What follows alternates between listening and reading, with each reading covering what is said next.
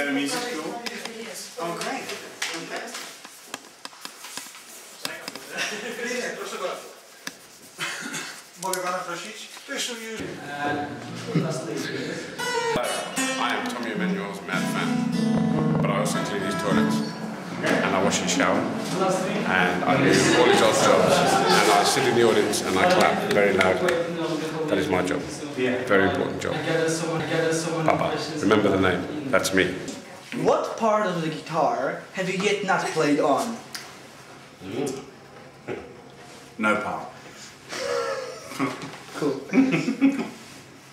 If you know, you're a starter for the Four Culture Festival.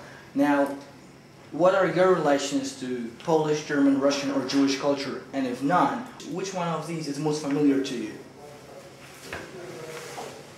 Probably German culture, I guess. And why is that? Because I'm in Germany a lot more than any other country. That's so, because you mentioned that on the scene. Cool. But I'm interested in everyone's culture and everyone's way of life. I think there's people have to be allowed to be who they are and live the way they want to live. You know, they don't.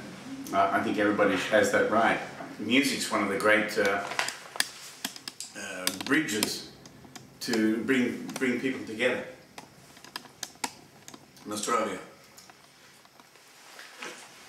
What Polish musicians would you know? I know Krzysztof Pelik. Nice. He'll be here tomorrow night. We're going to play some songs together. One of the great classical guitar players in the world. There are some people that I've worked with and I can't pronounce their names. So, but if I saw them, I would know them. Okay. Some jazz guitar players. You're also put into the jazz area. You're not so much into jazz, meaning you're a guitarist, so it's independent, right? Yeah, I'm also, I live in America, but I'm an Australian. Okay. Alright. I get booked on jazz festivals all the time, but I still play whatever I want. Which of your feats, Grammy nomination, Olympic Game performance, certified guitar player award, playing Carnegie Hall, what makes you most proud? My daughters. You used to be a substance addict.